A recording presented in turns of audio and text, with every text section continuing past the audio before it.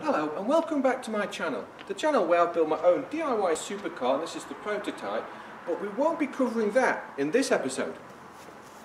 I'm also currently stripping down this Audi A6 2.7 twin turbo as the new donor car, but we won't be covering that in this episode. But what I will be doing in this episode is some work on my daily driver, which is a BMW E92 325i Coupe.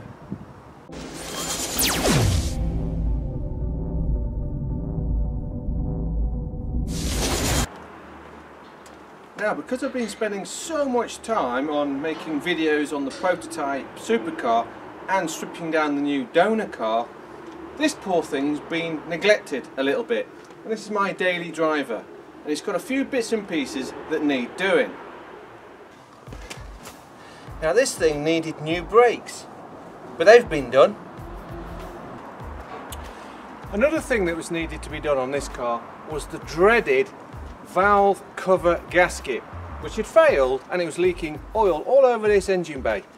But anyway, that's done, and that was a bit of a nightmare. Now, I did think about filming some of these jobs, but doing the brakes on a BMW E92 isn't really that exciting. The cam cover or valve cover gasket is an absolute nightmare of a job, and I really didn't fancy videoing that.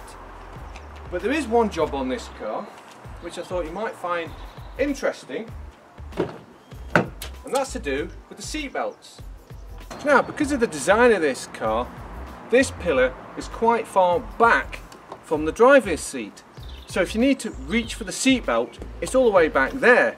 And on this car, it has a seat belt extender that actually gives you the seat belt, stops you sort of stretching over there and trying to grab the seat belt yourself. But there's a problem.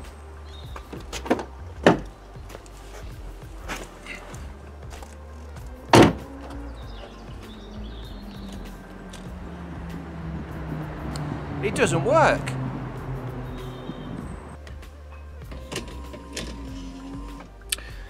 As you can see, the clip's broken, so this doesn't do any grabbing, and the seatbelt stays all the way over here, and it's the same on the other side. To keep the seatbelt extenders out, I need to pull a fuse which is inside the glove box. We just reach inside and get to these clips, and then we can drop down this panel like so.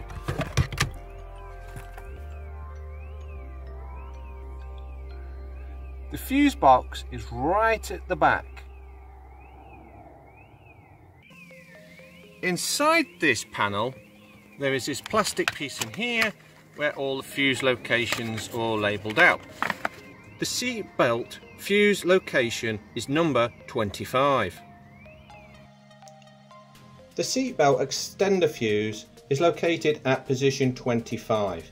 Now, this is on my car. Your car might be slightly different depending on your specification. I've got the fuse extraction tool already attached to fuse 25. Now, the way this works in this car is there is a sensor in each of the seats. So when you get into the car can tell that someone's sitting in the seat, and then the seat belt extender arm gives you the seat belt. Now, the problem is both of these arms are not working, and I'm going to need someone to sit in one of these seats so both the extenders come out when I close the door. So it looks like I'm going to need an assistant.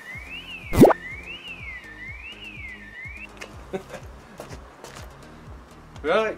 You on TV then? Right, on TV. I've got my lovely assistant here, Harold, and he's got a very important job, and all he's got to do is sit there. So hopefully all this will go according to plan. Fingers crossed. So on the count of 3, we're going to get into the car, the seatbelt arms are going to come out, and then I'm going to pull the fuse. Here we go. 1, 2, 3. And then we just sit in here.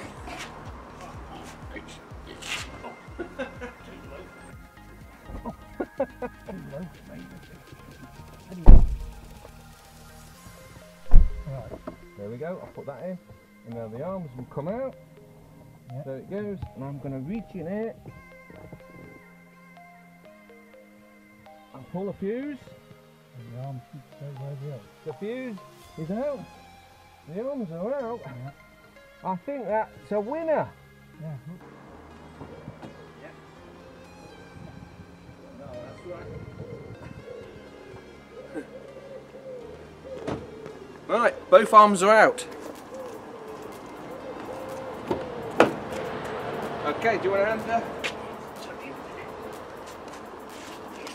Yeah, and go Harold. Oh. 90! You're not quite so, what's it used to be? No. Is that it, Emma? That's it, I appreciate your help. Thanks. Big hand for Harold. Cheers Harold, thanks for that.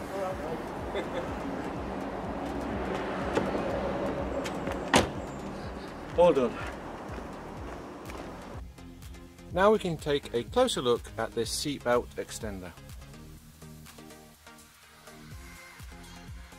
First thing to do is pull it out a little bit more, and there is a clip just inside there, like a latch. That just needs to be pushed in a little bit, and then this should pull all the way out.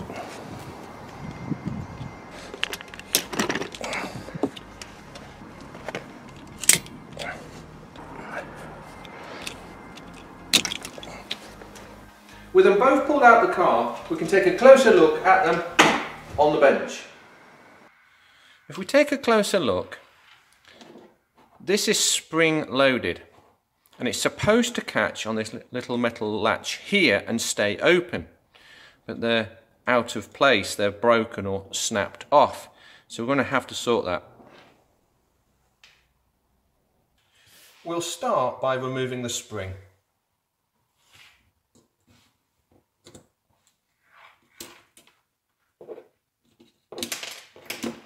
And this is the tang that snapped off. You can see the little hook there for the spring. Let me try and explain how these work. Currently, this won't spring back. It's in the locked position. Now if we take a look at this piece here, there's another little clip inside there. Now if I push that, I can then release the lock, and then this then bends back down, and you can see this part moves. Now it looks like the spring part, which I removed from this area, was attached to a metal hook in here, which actually gives this some tension and pulls it back. I'll see if I can show you.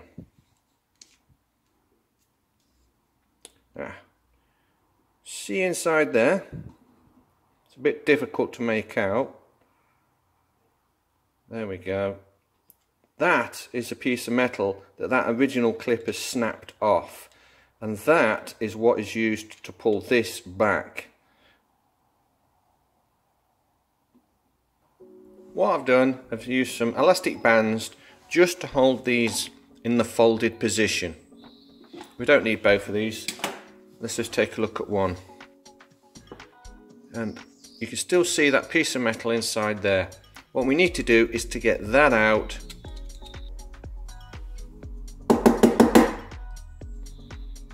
It's still stuck in there.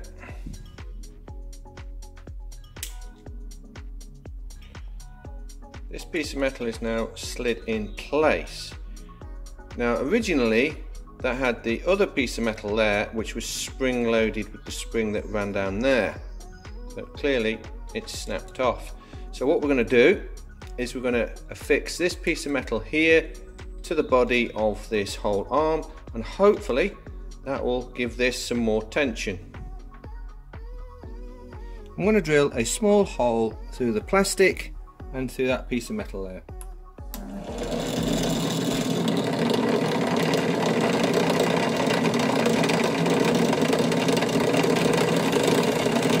With the holes drilled, I'm going to put a metal pin, which would be a nail, in there, and I'm going to awldite it in place. And I'm going to be using this stuff. Now this is really strong stuff. This is industrial strength Avaldite. It's actually used for like gluing wings on airplanes, that sort of stuff. And I used it on the prototype.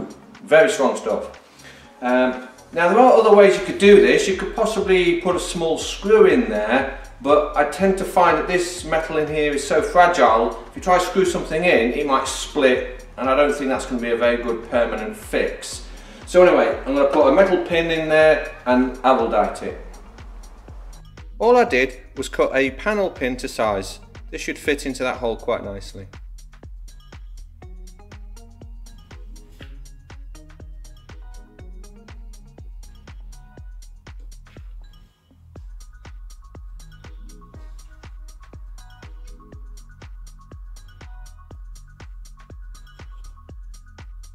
Okay, all glued. I'm just going to give this 24 hours to cure.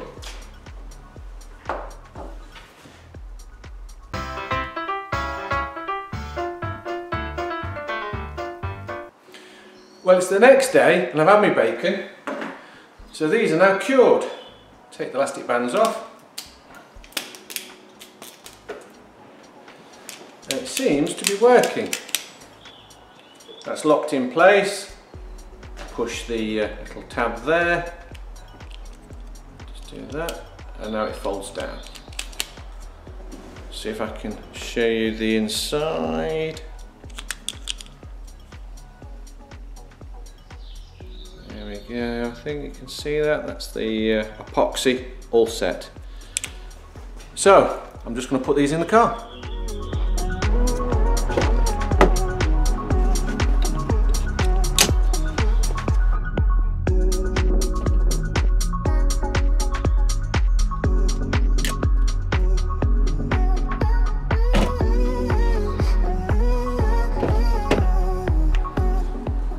Just put the fuse back in.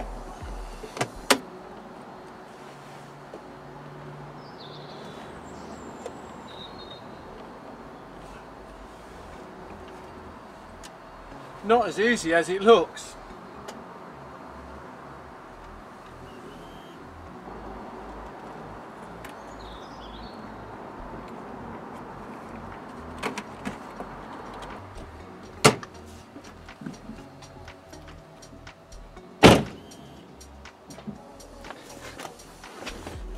Let's see if it works.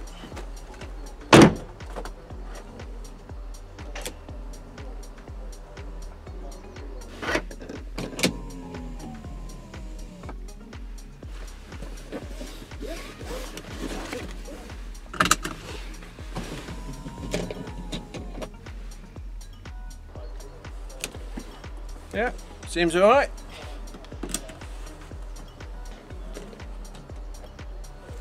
Job done.